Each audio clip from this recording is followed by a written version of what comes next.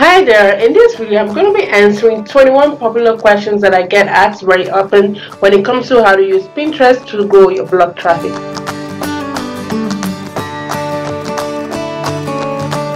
Alright, if you are new here, my name is Adiola and I help bloggers to grow their blog traffic and to also monetize their audience. So if that's your blogging goal, welcome, you are in the right place.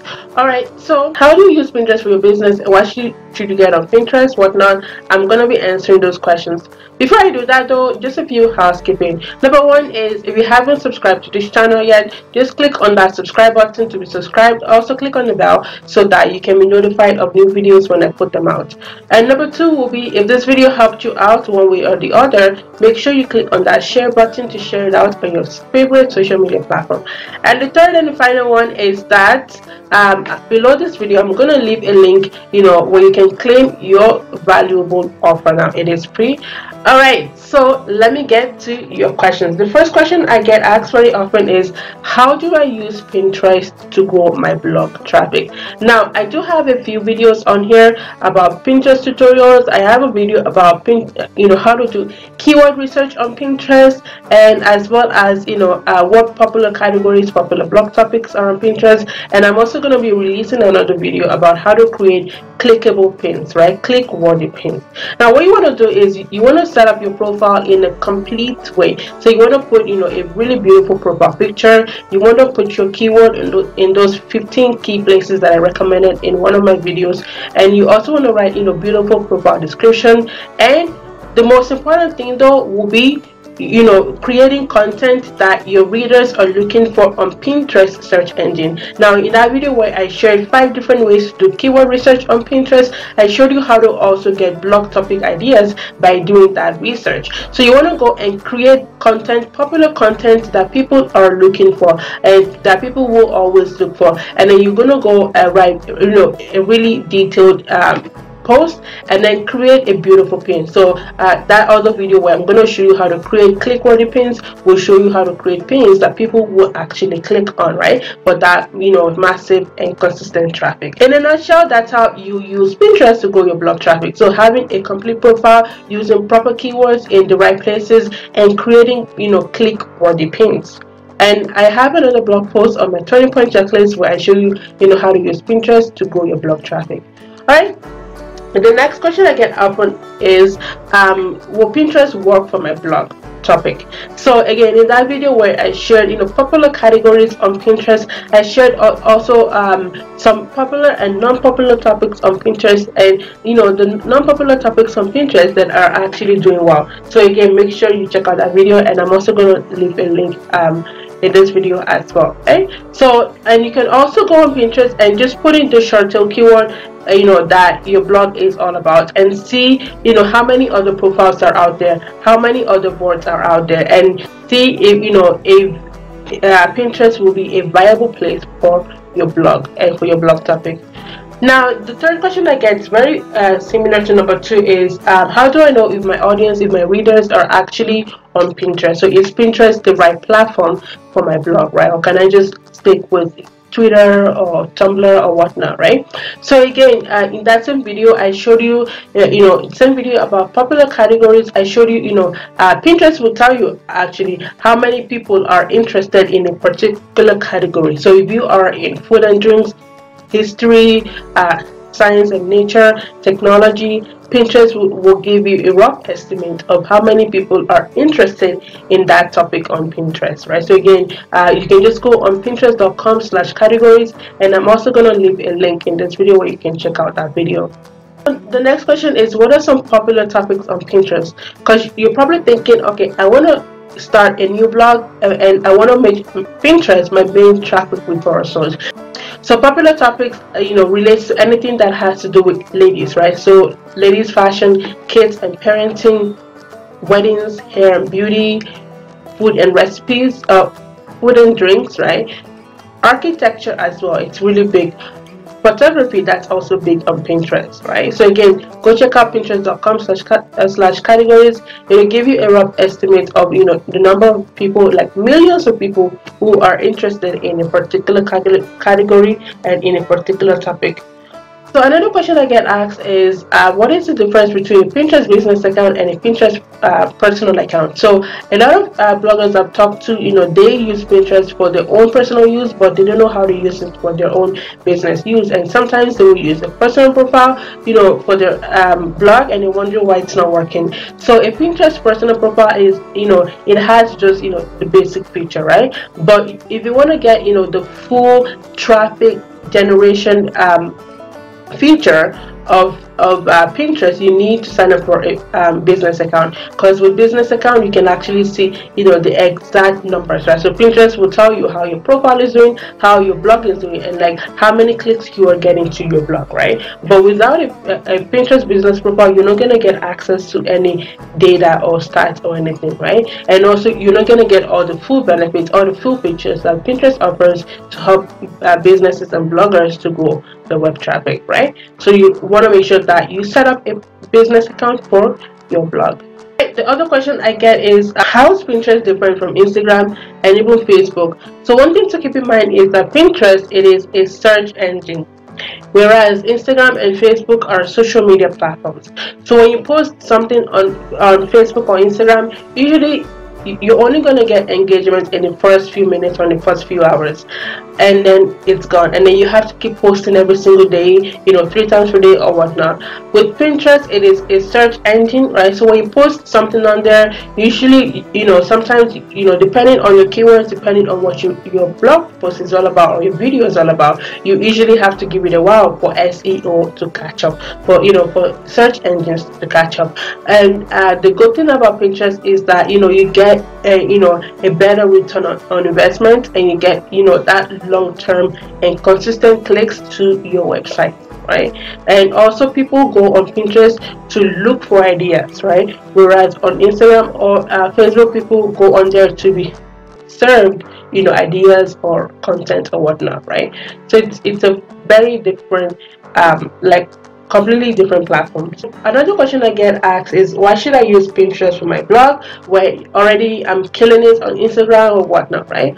Okay, so one reason why you want to have Pinterest and use Pinterest for your blog is that you want to diversify your traffic source, right? Rather than just putting all your eggs in one basket, because there was a time that Facebook was down, so Instagram went down, everything went down, right? But at least if you can have, if you can diversify your traffic source, at least you can do well. So just in case, there's something wrong with Facebook or Instagram, at least you have this other platform that's still bringing you that clicks and traffic. And also Pinterest, it is the only it's the only traffic referral source that's very easy to learn, right? Much easier than Google SEO, and you can use Pinterest to quickly boost your blog rankings, right? It is very easy to get started on Pinterest. And again, like I said, Pinterest, it is a search engine, so you're gonna get longevity, you're gonna get a longer return on investment on your pins on Pinterest than, for example, on Instagram or Facebook, where you have to keep posting. Another question I get asked is, how do I get more followers on Pinterest? How do I get more followers? So to get more followers on Pinterest, so Pinterest, it's not really about the number of followers, but really the number of clicks you are getting to your site. But but obviously the more followers you get, then that means you can quickly drive traffic, and you can drive more traffic to your website. So to get more followers on Pinterest, again, you want to create valuable content that your readers, your followers are actually looking for on Pinterest, and that's an easy way to get followers, just creating content for your followers. Another question I get, number 9, is so do followers matter? So this is another question that I get asked quite often. Do followers matter? Yes and no. Yes, for the fact that the more followers you have, then you can drive like more traffic to your site. And no, in a way, in a sense that sometimes with my Pinterest profile, especially for my hair blog, sometimes I might get a lot more followers. I might get like, let's say 500 followers in 1 week, but still it doesn't make any difference on the traffic to my blog, right? So the 10th question that I get asked very often is, how do I grow my Pinterest page views? Now, you might have seen on Pinterest where you're going to find a lot of bloggers talking about how they grew their Pinterest page views by 1 million, 2 million, 500,000 within 2 weeks or whatnot. So to grow your Pinterest page views, it is really easy. All you have to do will be to post high valuable content that your readers are actually searching for on Pinterest.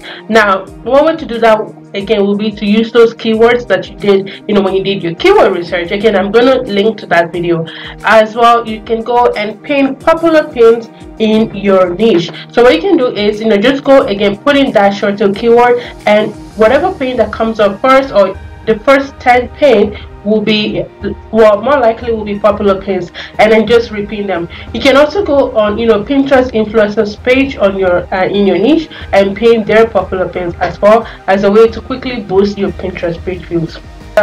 11th question that I get asked often is, what is the difference between Pinterest page views and blog page views? So with Pinterest page views, it adds up every single pin you have on your profile, your boards, everything. It doesn't matter if it's your pin or somebody else's pin. Now, the monthly page views, it's also the same as impression. That's the number of times that somebody saw your pins on Pinterest. Again, that includes your pin and other people's pins that you pin on your profile.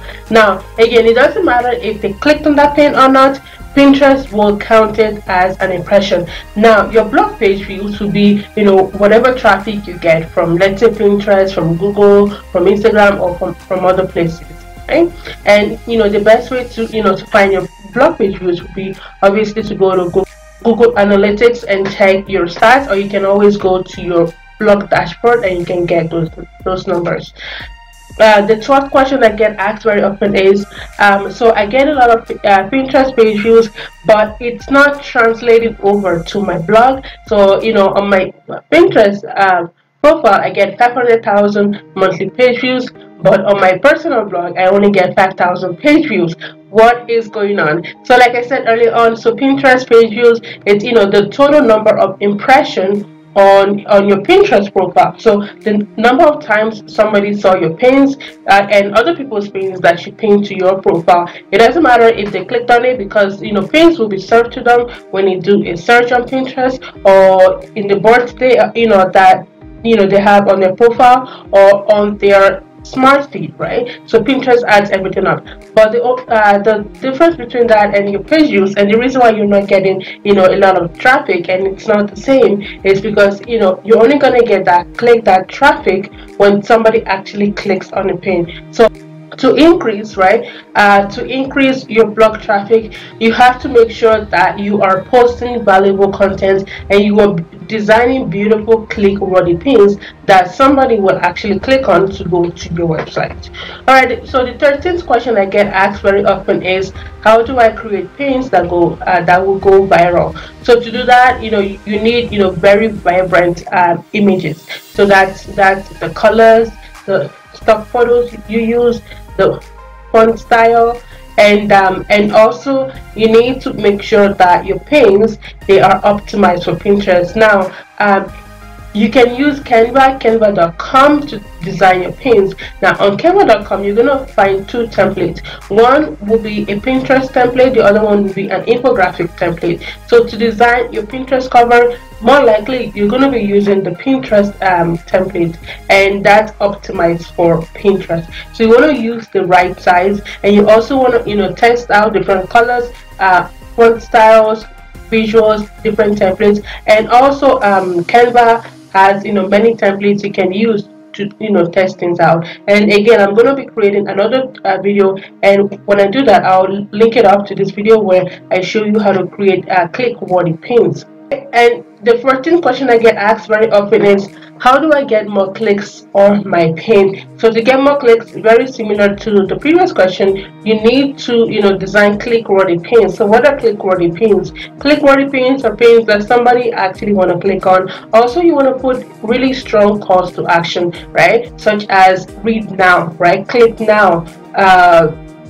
Get more, or whatever. So depending on what the blog post is all about, right? So you want to put some sort of a strong call to action. Again, in my course Boost Your Blog, I explain how to design those click-worthy pins. So I'm also going to leave a link below this video where you can get access to highly converting Pinterest template. So another question I get is how many boards should I create, right? So usually I recommend at least 10 boards at the very beginning, and you can add more boards as you go along. But if your blog topic if it's very specific, then there's no need to create more boards, because what you can do will be to create board sections. So for example, let's say you are a fashion blogger, right? So you probably have a blog for spring fashion, and then another board for winter fashion, fall fashion, spring fashion, right? And then you can create board sections, right? And then the board sections will have different styles, right? So for winter, it could be jackets, coat, leggings, jeans, or whatnot, gloves, hats, right? Under that one board. And another question I get asked very often is how many group boards should I join? So that's gonna depend on your niche. So there are some niches out there, that they have a bunch of group boards, so you can join high quality group boards that people are actually engaging in, and it has a high reaping rate, engagement rate. And one way that I'm able to check that, to make sure that a group board is actually engaging, is with Tailwind, right? So Tailwind will tell you, which boards are, engaging, and which boards are actually worth your time. Again, I'm gonna leave a link where you can sign up for Tailwind and get, the first 30 days free. And then the 17th question is, what is my opinion about Tailwind tribes? So Tailwind tribes, I've heard so many things about Tailwind tribes, about the fact that a lot of bloggers have used it to pretty much explode their blog traffic. Now it depends on the niche you are in. So for my main blog, my natural hair blog, tribes and group boards, even they don't really work much for me, because my profile was doing so well before I even joined group boards and tribes, right? So, and also there aren't that many tribes for the natural hair niche, right? So, but the best way that I've been able to, drive, a lot of traffic from Pinterest is mainly using the proper keywords, designing beautiful pins, right? Designing click-worthy pins, because there's no point, designing pins that aren't click-worthy, writing blog posts that nobody cares about, right? Because you can join so many tribes, group bots, or whatnot, but if you are not writing posts that your audience are looking for, and your pins aren't click-worthy, nobody in the Tailwind tribe or in a group board will share your content. So that's why I always recommend to beginners to maybe join group boards after 3 months or so, right? Once they've figured out, how Pinterest works, or what sort of template works, what sort of blog posts to write about, right? Because at the very beginning, don't even bother about tribes or group boards. The first thing you need to worry about will be just writing those high quality blog posts and using the proper keywords. And then I'm often asked, so this is question number 18, should I pin manually? Yes, at the very beginning, even afterwards, you want to pin manually. And the reason for that is, especially as a beginner, you want to learn about how Pinterest works, right? You want to find popular pins, and the best way to find popular pins will be to physically go on Pinterest and do your research to find those pins.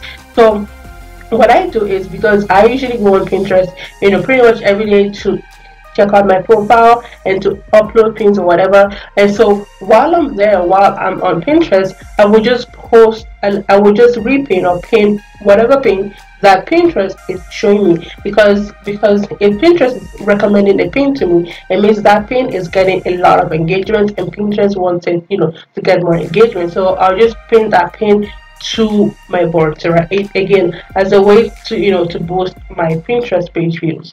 The next question number 19 will be, how many pins should I pin per day? So again, that depends on your niche, that depends on on your goals, really, your blogging goals. So sometimes you're going to read some blogging tips or Pinterest tips where they recommend pinning 50 times per day, 100 times per day. I don't believe in posting that many times per day, right? Because what you need really is just posting high quality stuff. Because if you're pinning 50 times per day or whatever, and your pins really aren't getting a lot of engagement, then there's no point. So for me right now, for my natural hair blog, I've settled on 30 pins or so per day, right? Because I've tried pins out, 10 pins, 20 pins, 40 pins, 50 pins or whatever. I've noticed is that it doesn't really make that much of this difference on my blog traffic, right? So I just settled on 30 pins per day, and that way I get, I have enough content to share for a longer period of time. So the 20th question I get is, what is the ratio that I should be pinning between my pin and other people's pins? So at the very beginning, because you are still trying to figure out how Pinterest works, you want to boost your Pinterest page numbers, and just try to do some research on Pinterest. And I'm going to say at the very beginning, maybe pin three to two, right, or 4 to 2. So meaning so you pin 2 of your own pins and 3 of other people's pins, or 2 of your own pins and 4 of other people's pins, right? So you want to have like a 40-60 ratio, right? So 40% your own and then 60% of other people's pins. And so once you figure out how Pinterest works, then you can bring up your own number, right? So you could pin more of your own pins and less of other people's pins, because remember again, your goal is to drive traffic to your blog and not to somebody else's blog, right? Because if you're pinning a lot more pins from other people's pins, especially more established bloggers, what you're gonna get is you're gonna notice that your Pinterest page views is very high, right? Because obviously those guys have mastered Pinterest, they know what works, they know how to optimize their pins. So you're gonna notice that your Pinterest page views will be really high, but your blog traffic is still low, right? Why? Because you are pinning more of other people's content and less of your own, right? But at the very beginning, you want to pin more of other people's pins, just to boost your Pinterest profile and get things going. But over time, as you create more content, you create more pins, then you can pin more of your own pins and less of other people's pins as well. So the 21st question, so number 21 is, what are the best Pinterest apps that I can use to schedule my pins?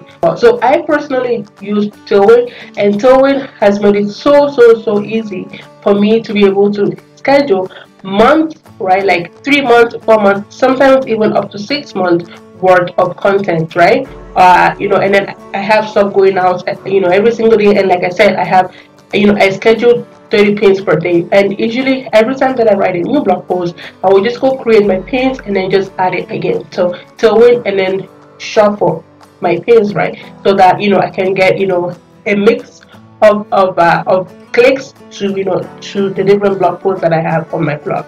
So I'm going to recommend to check out Tailwind, and you can also use Tailwind to to post to your Facebook page, Twitter page, and Instagram as well, right? So you can just use that one tool to schedule your blog post to your social media profile. So again, I'm going to leave a link below this video where you can try out Tailwind. So let me just tell you that you are gonna love it.